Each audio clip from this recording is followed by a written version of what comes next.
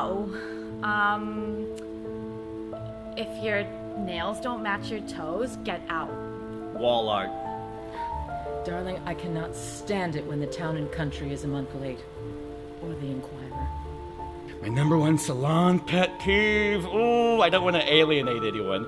Incompetent employees. But I'm going to tell you, don't come to the salon if you don't like to talk. As much as I enjoy talking, but probably when a barber starts talking too much and tries to like talk through the entire haircut. I'm kind of a chatty Kathleen, right? And so I can't do a Helen Keller bit, you know what I mean? I don't know sign language. And the only Morse code I know is, hey, wake up, I think my wife's home. You know what I mean? I'm not really big on that. That's kind of annoying to me.